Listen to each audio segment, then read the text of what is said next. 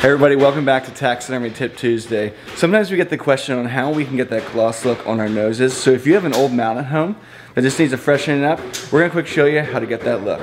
Now the first thing you're gonna need to pick up is some gloss Mod Podge. This is available at most craft stores. Grab a paintbrush and start stippling it on. Make sure you're not getting too many air bubbles when you're applying the coat.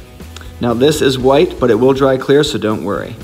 Once it's dry, you'll have a nice glossy nose and that wet finish, and your mount is good to go.